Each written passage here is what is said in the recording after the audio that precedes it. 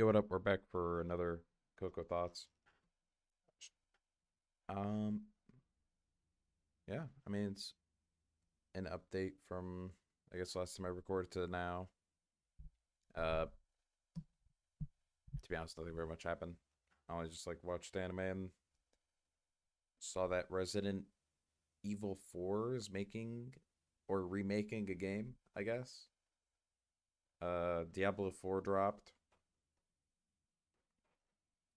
Um, I kind of binge watched another anime, which apparently is not complete yet. It needs like one more episode.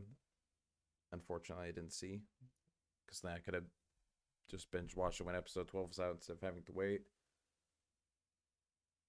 What else happened? Uh,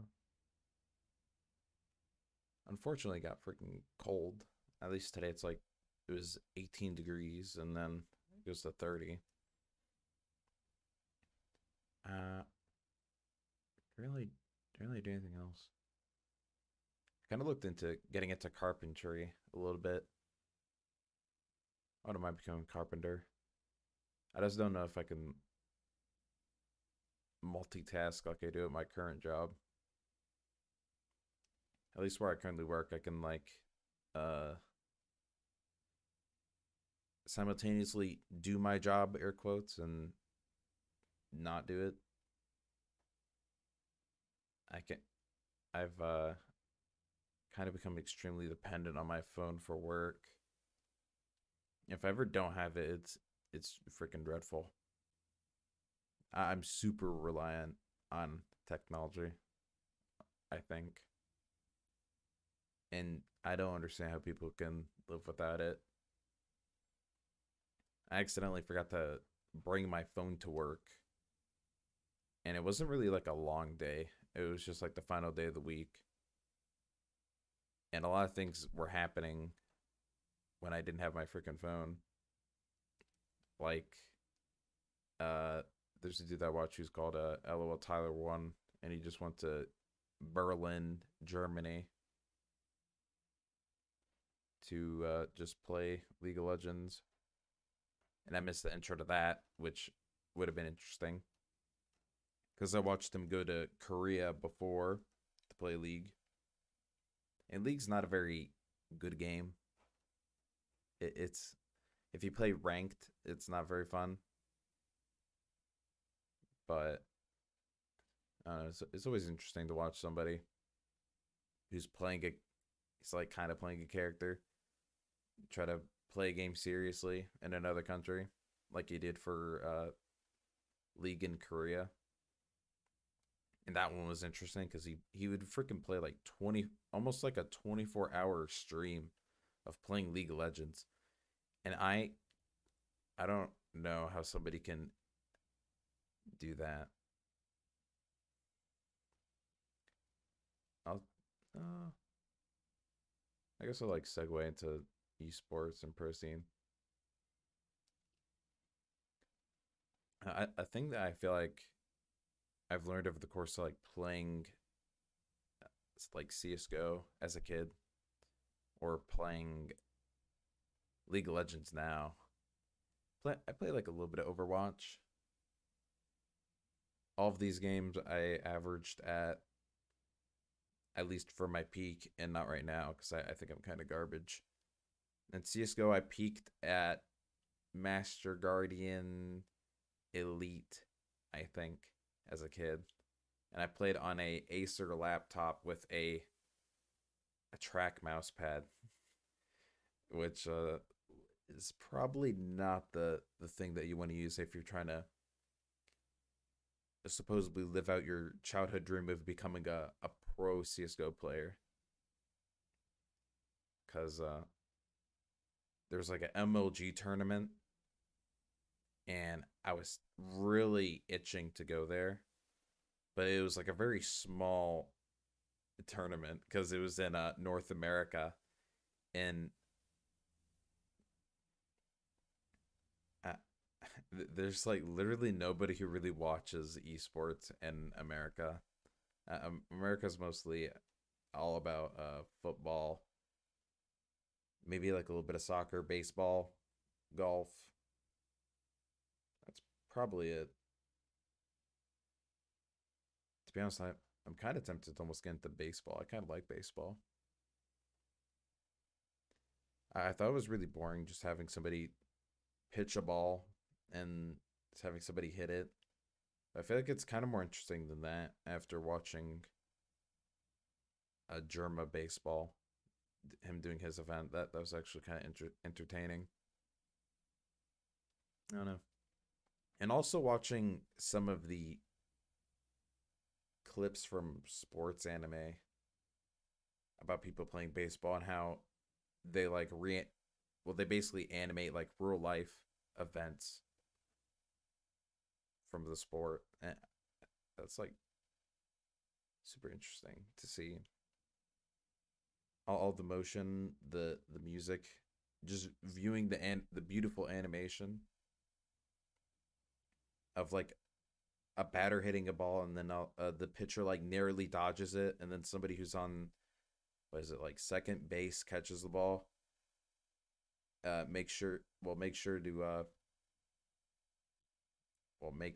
to what I don't know. I think they just like catch the ball and then it makes the person who's running to that base out, and then they throw it, and then the dude who catches the ball throws it to first base. Yeah, it's very nice to freaking see that animated and to see like the real life version of it right next to it. It's so nice. It's such a work of art. But I don't know. I really wish that I really wish NA would care more about esports a little bit. I feel like we could have like an okay esports team. I mean, besides like South America, South America I think is more about uh esports than North America, I think. At least from what I remember when I played CS:GO and I like followed it really closely. I like watched Virtus Pro get its uprising on DE Train, being like a underdog, and then to proceed to I think win the major that same year. And I think it was like in 20, I would say 17 or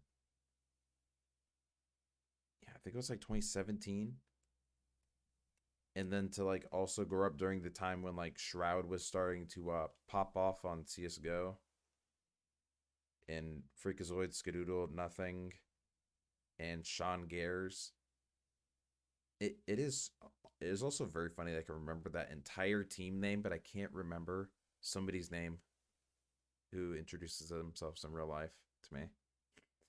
I don't understand how the brain works. I bet if somebody freaking opened up my noggin, they would just find just a an absolute mess of just random things that are just jumbled together. I bet my brain's like literally just somebody's fridge, and like their kid has like these magnets that they would just stick on it, and it's just freaking everywhere. And the kid's like trying to make a word, and they know the word, but they just don't know how to spell it or something. And it's literally just my brain. It's just a freaking scramble. I have to write down half the things, otherwise I'll just freaking forget it. Because I'll just move on to the next thing, or procrastinate. Procrastination is, if procrastination was a job, I would be the best at it. And to be honest, there's probably a lot of jobs where procrastination's the main point of it. But going back to esports, as I can't think of like any current Counter Strike teams because I don't know who really watches Counter Strike anymore. I'm pretty sure we're just like waiting for CS:GO 2, and maybe that'll cause a shift. Maybe a big brand name will look for some young talent in CS:GO 2, and they'll probably be like former CS:GO pro players, which I don't know. I was watching a lot of people play CS:GO last week. Well, this week technically because it's only Sunday. I watched like Shroud and Hasanabi play with Tarek. What was it? I think Tarek was on formerly Team Liquid, and he would go up against Shroud. I think like history, but now he's a Valorant player or Valorant Pro rather. And what else? They played with Moist Critical. Well, Hasanabi played with Moist Critical, Ludwig. I feel like I'm forgetting one more name. I'm missing like the fifth. Oh, Disguised Toast was the fifth. And then when I was watching Shroud, he was playing the new maps for CS:GO, saying that was CS:GO 2 footage. And he was playing with Tark, I think Skadoodle, for sure. XQC. I can't remember the last dude, unfortunately. But yeah, they played. Shroud is still an absolute god at freaking CS:GO. Still getting headshots. Had a 88% headshot percentage, and he doesn't even really even play the game anymore. I think now he just like I'm pretty sure now he's actually just literally playing Diablo 4. What other games? I think he like plays Escape from Tarkov or like he did like a little bit, but it's insane how much talent he has. He's not even like American. He's Canadian, but still, just North American talent. I feel like there's so much of it that can make like a really nice like swing in esports in America, but we're just like not nurturing the talent. Because at least now referring to League of Legends with LOL Tyler One, him with his betting situation of people from not even this region just betting games and throwing them. It's not even like in a professional setting, but usually if you want to have like a nice like professional setting, you have to have like good competition at your rank. So he's like diamond and master tier usually, maybe even like grandmaster depending on like what his account is. And having people just like play for the stream or whatever kind of doesn't really help anybody. I don't know. And then you watch like somebody else who's playing League of Legends at like the same time, like Balf Drew 2 IRL. Who else is it? I can't think of anybody else I watch. But between those three, they have. I haven't really seen anybody in those like streamers ever like run it down. Any players in those games like ever run it down, like they do for freaking Tyler One. And by run it down, I mean have like over 20 plus deaths and stealing bounties as well, or just kill stealing. I feel like NA could have some really good freaking pro players, and I'm pretty sure literally the majority of NA pro players are mostly just professionals from other regions that came to America. I feel, and I don't think that there's any like native, any American. I, you can't even say like pure blood for American because American is not like pure blood at all. There's nothing pure besides Native Americans. Native Americans are pure. Um, I don't know.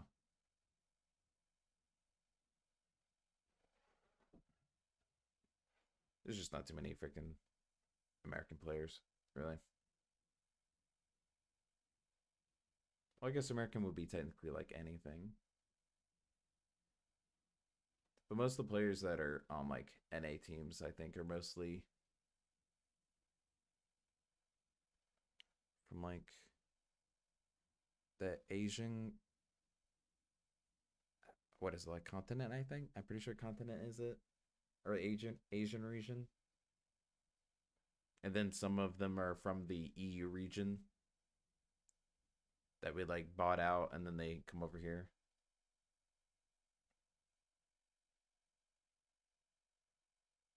I don't know.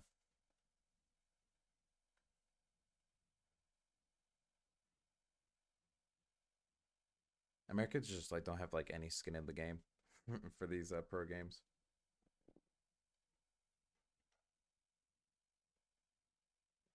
But I don't know. I mean, the EU is like kind of more oriented toward that because they have like degrees for it. I don't even know if America has any degrees. I'm sure if you probably looked, you could probably find something really specific. Maybe, or maybe some schools might even have like an esports club. I know that's a thing now. I wish I had that when I was in freaking school. That would be cool. Have a group of 5 playing CS:GO. I don't know. I know at least when I used to play, I had like a team of maybe 2 other people that were of a similar rank, and I went with them like through like Gold Nova, like a little bit. I think they were both like Gold Nova 1 or 2, and I was like Gold Nova 4. It would just help me get out of there.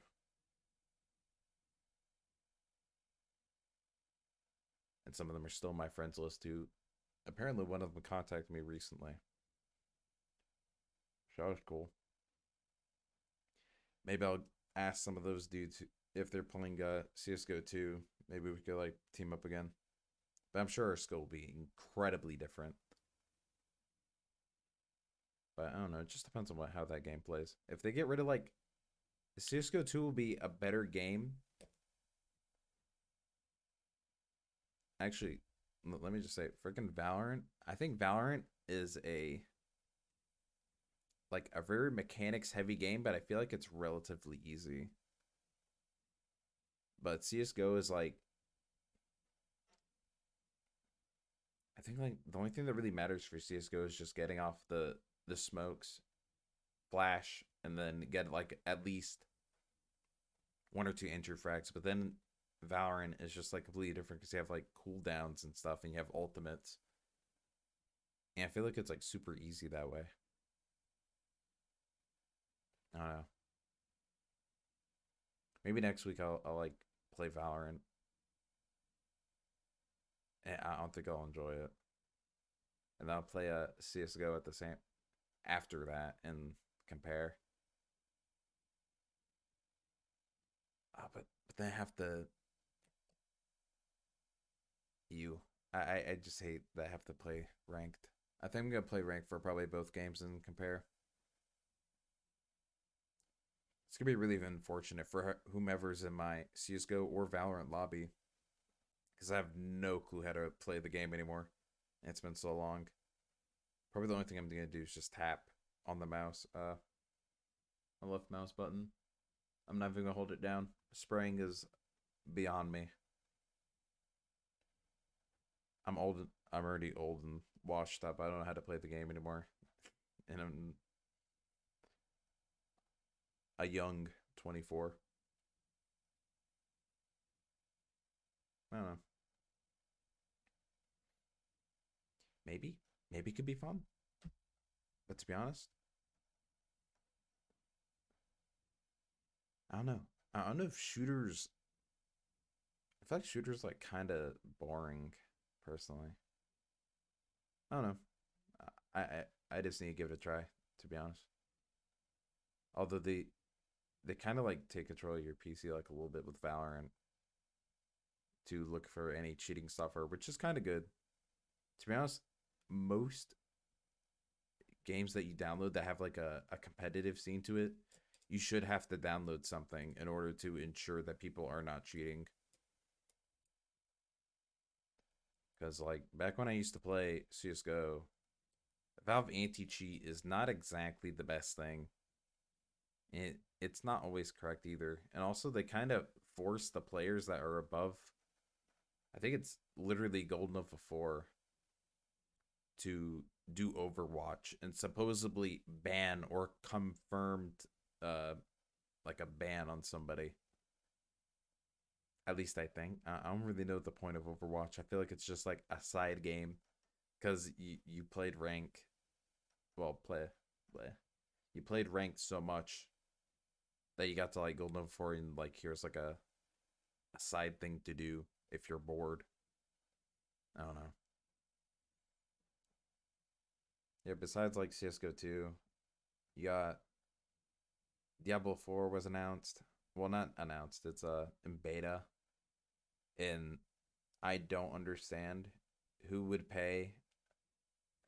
Have luckily have the prices listed for one of the bundles. It's just like the lower tier. It's freaking $70 rounded plus tax, and then you got $89 round.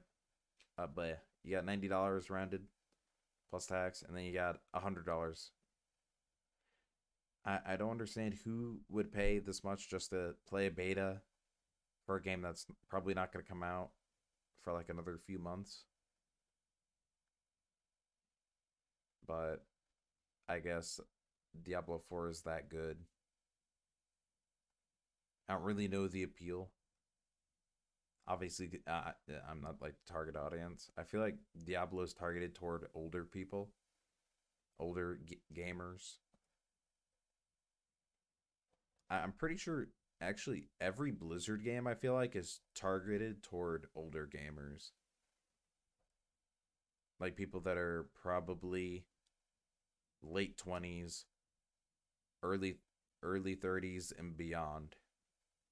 And by late 20s I mean like 28 years old and then upwards, like 30, 40 are probably its target audience. Like same for WoW at this point because WoW's been around for quite a while. Like you have to I feel like most of the people that paid this amount of money for Diablo 4 are probably like an older population of people or an older age group generally. Like these people probably paid Diablo 1 or 2 when they were a kid and now they're playing 4 due to nostalgia maybe. I don't know. I mean personally for me, I mean I didn't really grow up playing Warhammer, but I played Warhammer 2 and I would play 3, but 3 needs to become cheaper. Oh, actually, yeah, never mind. I was gonna wrap up the Diablo 4 topic, but I'm just gonna say that it's like super expensive. And then later on too, you're gonna have to probably pay for freaking $24 worth of DLC or 25, depending on how charitable they are with how much they price their content. Because at least like Warhammer 3, their DLC used to be probably $20 and it would have two legendary lords, which are just like your playable characters, plus heroes and units that add to the roster to make it better for you. And then other than that, they probably had like a mechanic or two for the characters, so it's interesting. They give you an edge. But yeah, but recently it went from freaking 20, well not yeah, 20 to $24. And that was apparently with like 4 years or 5 years inflation adjustment. So I'm wondering if Diablo 4 is gonna do the same thing and make it $25 per DLC or expansion pack, whatever they call it. And then plus the I'm assuming they probably do like a battle pass. I don't know how much those cost. I know at least when I played Apex, I think battle passes costed I think it was $20. I think it's just been too long. And to be honest, I should hurry up and freaking forget the game. That game was not worth the time. I don't think. After playing Apex for like freaking 2 years, I probably could have done anything else, and it would have been more enjoyable. I think it was terrible. It's like unreasonably toxic. I feel like games now are just there's too many people who don't want to play, or there are people that are extremely irritable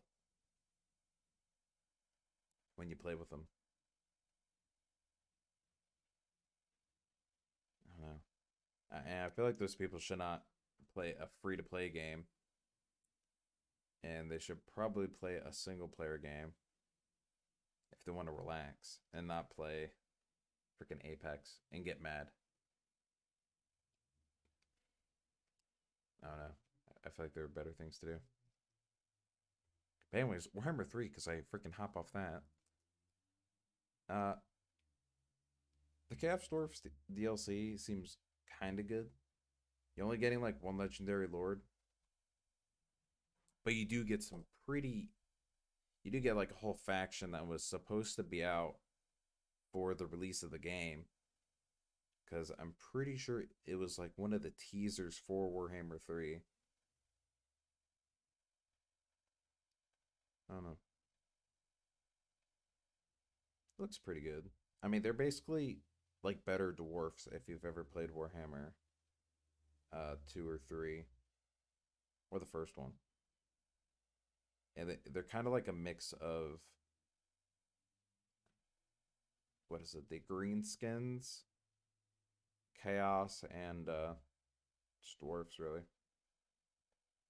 They got good monsters. They got good infantry units. They got good ranged units. They got cavalry.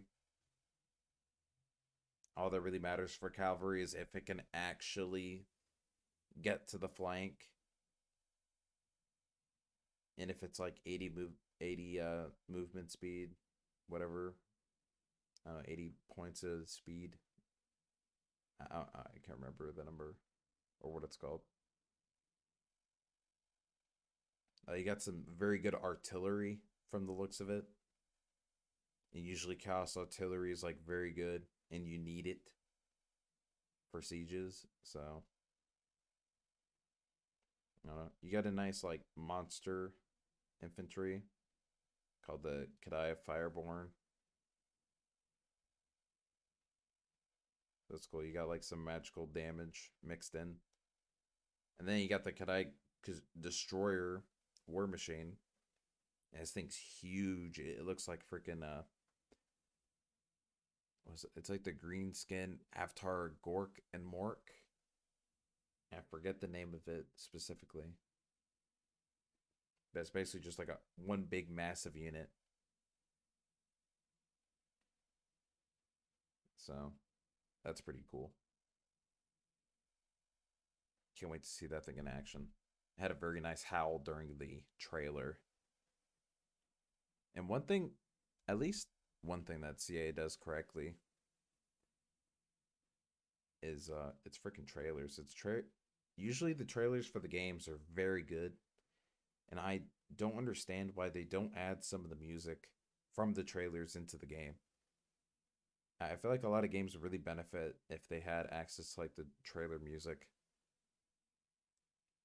Like I play a freaking mobile game called Dokkan Battle, and Dokkan Battle would extremely benefit from using the music from the Dokkan events, which is how you awaken your units. If you could take that music and just listen to it like all the time at will, that'd be like the best thing. But instead, they created a thing called burst mode, which is kind of not fun. But it's debatable whether or not you enjoy it or not. Depends on what good units you have because it's a gotcha game. And gotcha, you have to literally have the cutting edge units or else you can't do the content with like ease. And it kind of depends on like at what point the unit was released and if they update the units somehow through some in-game system or not. It just all depends. But yeah, the game would really benefit from having the music available at will.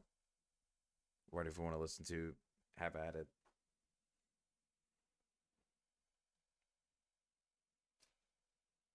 I don't know. And then Resident Evil 4 is coming out apparently this week, but apparently next week because it's freaking today Sunday on Thursday, I think. So that'd be cool. Definitely not gonna buy it because I'm not a Resident Evil fan. I didn't really, well, no, I did watch it while growing up a little bit. Let me see. I have like some of the titles on my phone. The only one that I watched really that I can recall looks like it's only Resident Evil 6. And I thought Resident Evil 6 was kind of entertaining. I watched like two people play it. I don't know if the dude's like a YouTuber anymore, and I can't remember if it's him who did it. But that was interesting to watch. He had like two personalities, and they were kind of funny. They made the game like worth watching because I feel like the story didn't really make any sense. But then again, I can't even remember the freaking story. I don't really know what is the story of Resident Evil. Is there an ending even? Does Resident do like whatever the enemy is like ever really stop coming about? I don't really know. Oh yeah, I watched the Resident Evil Biohazard, and I didn't really like that one as well. I forgot about that. I think I watched like Markiplier play it, maybe or something.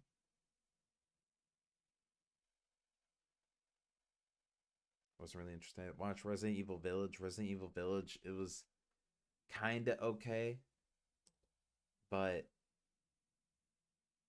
I don't know. Like obviously, Lady Dimitrescu or whatever was like the biggest impact that game had on like most people's lives. I'm sure because it's a tall vampire lady with massive bosom. I just chose the word bosom because it was funny. Nice to me. But other than that, you had the fat trader who later on betrays the main character's kid, I think, because she has like some power or something. I don't really know this. I feel like I need like a video explaining Resident Evil to me to really understand it because I just like watching the games, you don't get an understanding at all. You have to like read every freaking lore page. I feel like, but yeah,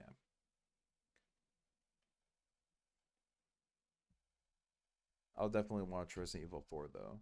I'm sure it'll be interesting. I don't really know what's even happening. Also, another weird thing too was Resident Evil 1, 2, or 3 ever remade? Why is it only Resident Evil 4 that's getting a remake? And why does Resident Evil 4 look like it's reusing Resident Evil Village's assets and then maybe adding like a few more things to it? It's giving me like God of War Ragnarok vibes with the way it looks. I feel like they're just kind of they add like a couple of features that should have been in the main game already, and then they're gonna like ship it, and then it makes like the other game look like a beta or something for the next game. I don't know. I'm just hoping that the game's not like incomplete or something. But I'm sure Capcom probably had this game in the works for a while. Oh, that reminds me. I wonder what Resident, well, not Resident. I wonder what Final Fantasy VII is at right now. Is it gonna release like the next disc anytime soon? It's been quite a while. Let me see real quick. Um,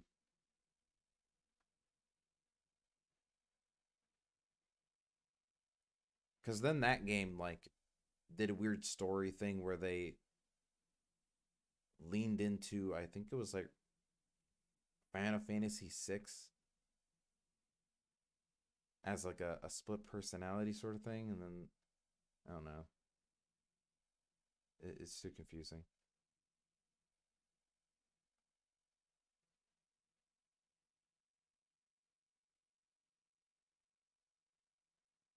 Final Fantasy Remake Intermission.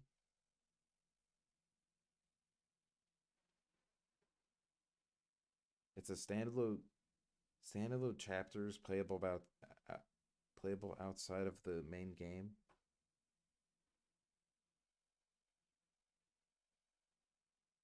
So when's the next disc gonna come out? There's no way that they just release like the first disc for Final Fantasy and they're like, oh yeah, we're not gonna do anything else with the game. There's no way, right? Although I don't like the combat, I prefer the original turn-based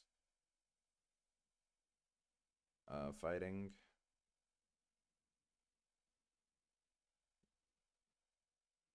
Which I'm pretty sure in this game you can actually switch the modes, I think, into turn based or just free roam fighting. At least I think so. I don't even know. It's been quite a while since I watched gameplay of it. I don't know. It would be nice if they continue it soon. Hopefully we don't have to wait like how the original one was released. I'm sure that probably took years, unfortunately. Yeah, oh my god, it's already 40 minutes. I guess I will very quickly, well, not very very quickly, but I guess we'll just go over the anime segment now. Uh, yeah, basically I watched. Crap, I'm already forgetting. I think it's episode 16 through episode 20 of Summertime Rendering. Very good, very emotional. Few episodes. Kind of felt like Shinpei was finally getting ahead, but of course, since there's 5 episodes left, you have to bring in a twist. And unfortunately, every single twist made me depressed in some way, and almost made me cry. Very good. It's always good when an anime can make you cry. Like, I went to Eat Your Pancreas. That'll make you cry, probably, if you have feelings, if you're human. Or a silent voice, that'll probably make you cry. Maybe. I don't know. Depends on how in your feelings you are. And I don't know. I tend to cry whenever I see somebody on screen, movie, TV show, whatever sort of media. I tend to cry with whomever's on the screen sometimes, or at least I start to tear up at the very least. Anyways, sometime rendering. Unfortunately, I did not make my notes into episode format. I kind of just listed them as it were, well, as I was watching. But I mean, it's just top down. So this segment, yeah, I'm just gonna go through 16, 20 in that order with my notes. And here we go. Anyways, uh, I also have to read my notes, unfortunately. Even though I literally just wrote them like probably like 2 hours ago when I was watching it, or 3 hours rather. Uh, okay. So basically, the I have to now pull up the names. Ah, crap. Of course, I wasn't prepared for this, but I wrote down everything on my freaking notepad. Um, I'll just get the names real quick. Character. Of course, mobile format is the worst format. All right. All right. Now we go. So, Saito's wife, I'm just going to go with that because I don't see a picture of her. So, Saito's wife was essentially trying to kill him for whatever reason within the clinic. Which in the previous episode they were, well, not really in the previous episode, within this current episode they were like, oh, we've converted Mio now. Mio's a good shadow, if that's a thing. And now she's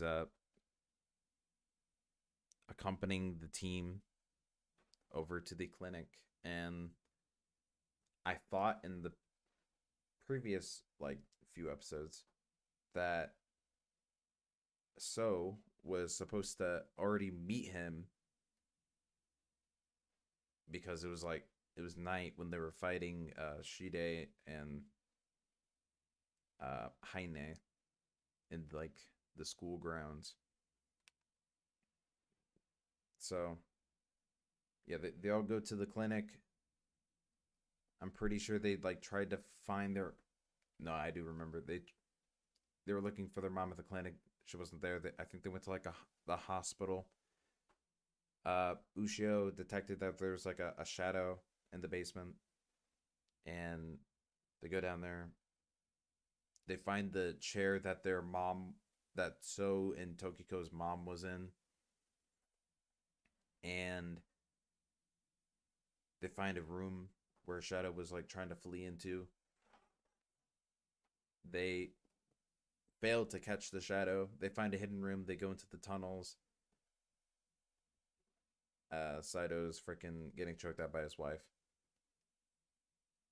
It's kind of crazy that Saito was getting choked out, and he told Tokiko to essentially wipe everybody by freaking killing them whatever way that she could. That was crazy. Another thing that was crazy was that I think I'm pretty sure So didn't want like any revenge. He was just kind of like really annoyed with him. Well, not really annoyed, but he was just mostly like angry at him. Um,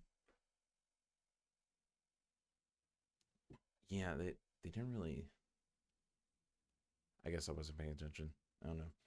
Anyways, uh, Shinpei got really close with a gun, and Saito just like snatches it out of his hands, and then shoots Tokiko. But I don't know how Shinpei knew that it was not gonna be Tokiko, but yeah, it was freaking. He shot Mio's shadow. That was pretty good. That was like a nice win for the team. They've kind of they've been a little bit too successful, I guess. I mean, the only one who really got hurt from the school fight was Genjiro. I think it like went deaf in one ear or something, and he had like some work done with that. And then Hizuru was shot in the left shoulder, and that was I think that was just about like the only losses that they had. And yeah,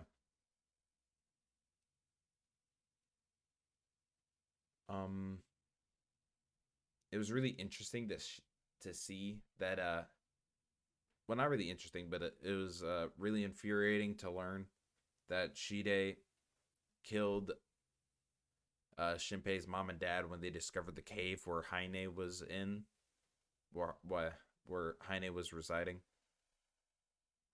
That was kind of an annoying thing to learn. And then the father, for whatever reason, I don't understand like how these dudes get their motives to do whatever. But I don't know. I guess he was just like really in love with his wife. He just really didn't care, and he just wanted to be with her, supposedly, in the afterlife, because Heine was just trying to produce a family to go back into the. I assume it's just like the sea, or to go back into space, wherever it is. I don't understand like the end goal really, but basically, they just wanted to live like eternally as a family, and that's not. It's not really what anything wants. That's kind of very what is it? What is the freaking word? It's not really what everybody wants. It's kind of just like what he wants.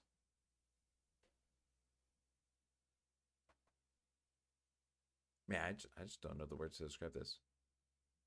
I was gonna say self righteous, but self righteous is not the word. I don't know. Basically, only he wanted it, and he didn't really consult the family about it. But Ushio uncorrupted his wife. His wife told it to him. He changed his mind, and now all of a sudden he's a good guy, even though he like literally shot his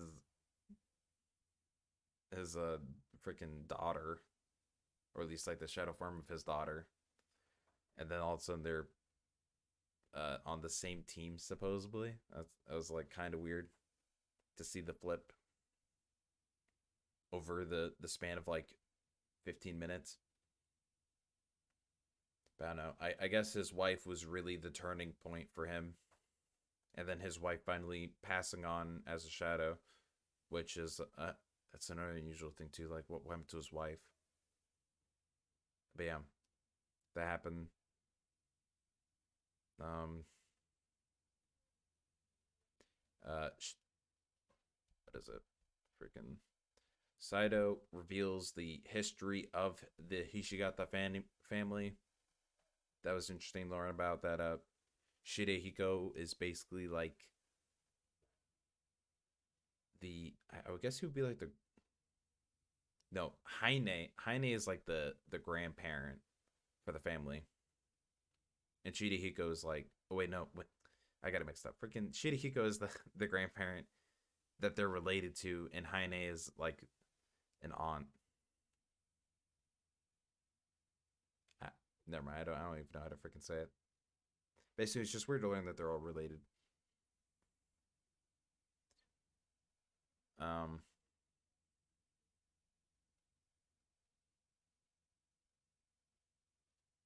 well, I'm reading my notes, and I saw a name, and I've already.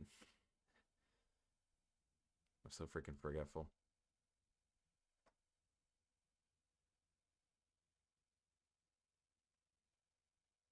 Oh man, I can't even read my own notes.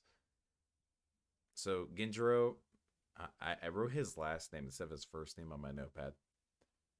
So it was interesting to learn that Ginjiro had his wife as a shadow sealed in his garage, I think it was. That was interesting to learn. And he comes to term with he comes to terms with killing it. was kind of interesting to learn that he had one sealed. And it was his wife. Kind of sad to do. Um,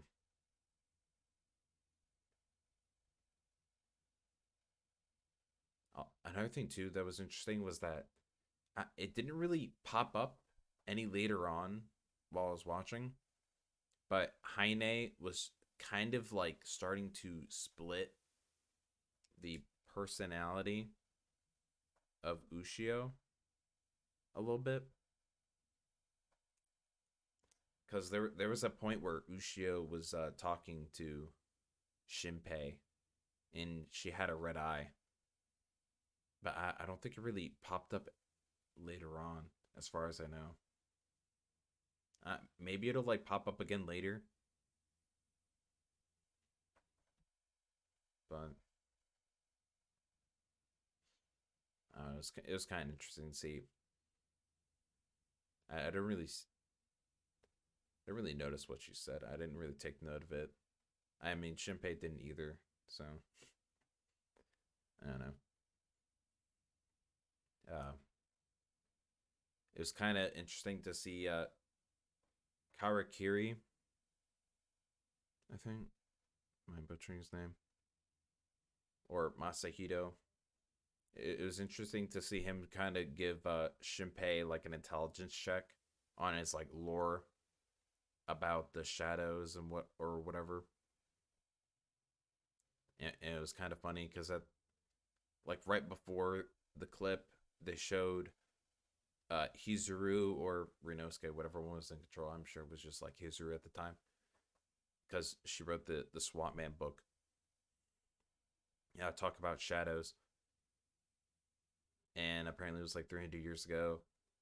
A thing in space was just copying random things, ran out of things to copy, went into Earth, landed in the ocean, copied random things, became a whale, washed up on the island, and winded up being, I'm assuming, near Karakuri's kid, I think? Or just a random kid on the island? I can't remember the specific. I can't remember who the kid was related to who walked up to the whale. And then she was copied. And then, like, the wildest thing happens where the shadow off screen freaking eats the kid. And then turns into Heine. I don't understand that. But yeah. And then afterwards, Karakiri kind of becomes Heine's husband. If I was like understanding what they said in the episode correctly, because Heine had a shadow human child with Karakiri, and that was that was really weird. I don't understand why they had to do it like that, but I don't know. Just how they chose to write it, and yeah, basically he just like lived for three after that 300 years to this point in the story, and it was kind of interesting to learn at this point. I always thought that the Saito was the bad guy, but really it's kind of interesting to learn that he's not really the bad guy. He was kind of like sold a fake dream, just like Heine, kind of, because Mas well Karakuri, or I guess it would be Shirihiko. Uh, Basically, they kind of are selling Heine on a dream of supposedly going back and with all of her supposed family and taking them with her to whatever shadow realm, literally, and living out their lives or whatever as a family. And that, uh, it's kind of interesting to learn that he's not actually the bad guy, and it's actually just Kawakiri, who at like the very start of the show, he was kind of he was just like introduced and then immediately dropped off. And it's like same for Saito. Saito was introduced in the first wipe where they got to the end of the timeline. Show Saito for a split second with his wife, who's a shadow, and then they all just get wiped out. It's kind of crazy to that he's not that he was like kind of teased to be the bad guy, but he's not. He wasn't really. And it was actually just Kawakiri. And let's see. Oh yeah, and then Shinpei, for whatever reason, decides to go up to Kawakiri and talk to him with Ushio at the temple, and the, they finally found a way to get another one up on Shinpei, and it absolutely just like ruin everything. It just freaking exposes Kawakiri of everything. Ushio rushes and kills. I guess it would be the human form of Kawakiri, but not really. I don't really know. I don't really know which one they killed. I don't know if it's like the human or not, or if it's a human at all. I can't even tell if like they're in like a simulation at this point because it's a little bit the plot's like a little bit too thick. I don't really understand it. Yeah, basically they talk it out. Ushio kills him, and then the thing that pissed me off the most is Shirehiko hiding in the background somehow and absolutely just pulverizing Ushio and just killing her with a spear, which means that she can no longer reset with Shinpei, and she's no longer around. That really pissed me off. And then after that, Shinpei gets freaking speared or kebabbed rather into a freaking tree, and it was really annoying. What I don't understand is like why.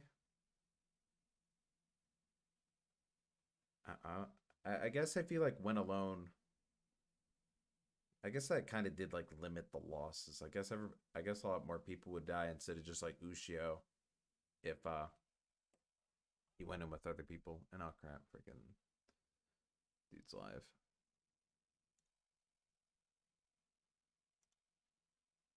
Um, who is it? There it is. Whoops. I have to look back on that freaking. What time is it? Freaking 58.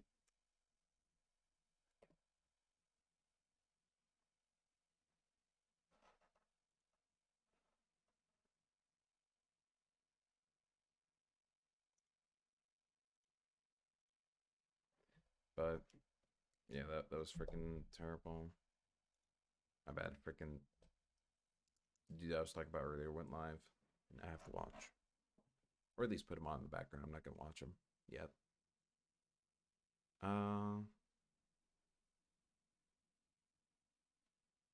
the reset point was exactly when Ushio helped Shinpei out of a tree when they saved the three kids,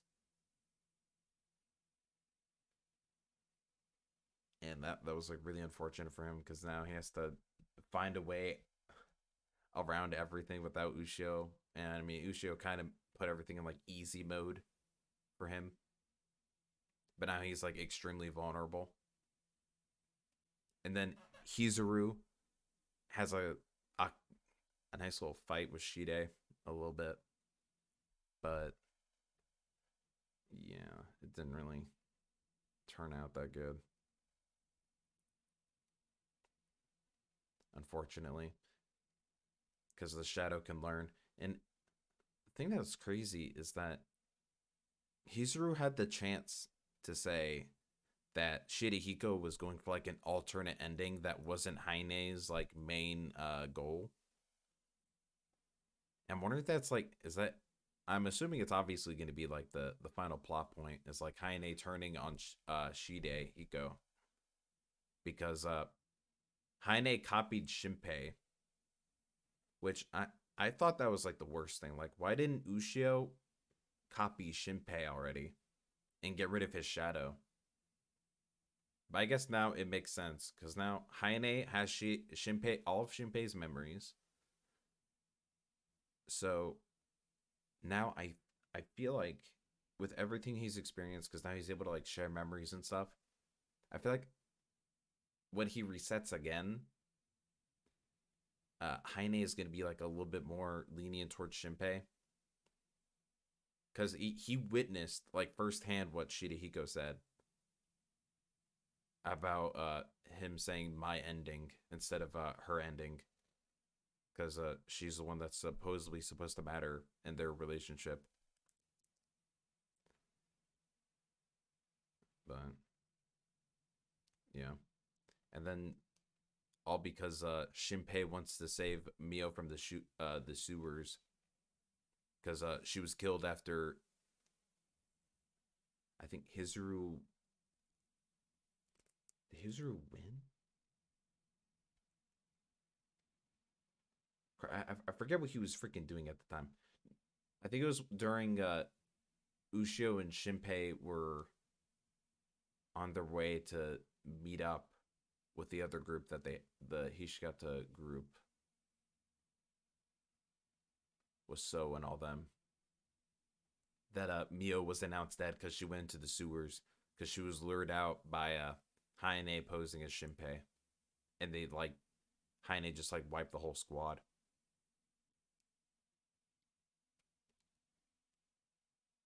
And then Hizuru has the rematch with Shirihiko where she gets absolutely eviscerated because they learn and she only has like one trump card being Rinosuke, and now she's permanently dead. And it was crazy too that Hizuru was able to transfer Rinosuke over to Shinpei, and that also that scene actually freaking that hit me freaking hard. I shed a couple tears for that. That was really sad because she did a lot for the group. She also died a decent bit too. She died with a shotgun to the face. She got sledgehammered in the head. She took a lot of shots for the group. It's kind of crazy. And then now she's permanently dead with a spear through the chest. Unfortunately, it's crazy. And now I have only 5 episodes left of this really good series, and I don't know what I'll watch when it's over. Probably like some random romance thing. I don't know. I have to find another 25 episode series if there are any. Yeah, it's very good so far. I'm assuming probably toward the end, I'm just gonna make a prediction because I feel like I already know what's gonna happen. Heine having Shinpei's memories will possibly switch sides. Shinpei is gonna use the Rinosuke trump card to kill Shirihiko and get revenge for Ushio. Shirihiko's plans is going to get revealed to Heine, and I feel like Shinpei is going to definitely come to the defense of Heine. And to be honest, I feel like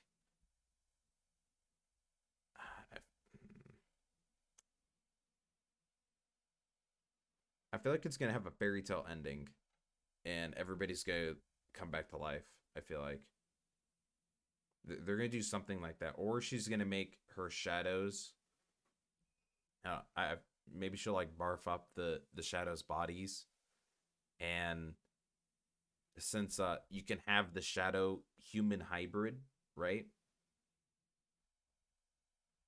I feel like Shinpei is gonna stay on the island with Shadow Ushio, and they're gonna stay together like that. Or maybe Shinpei will stay with Mio, whomever he decides is his lover, because that's like the subgenre is romance, and between Ushio, Mio, and Shinpei.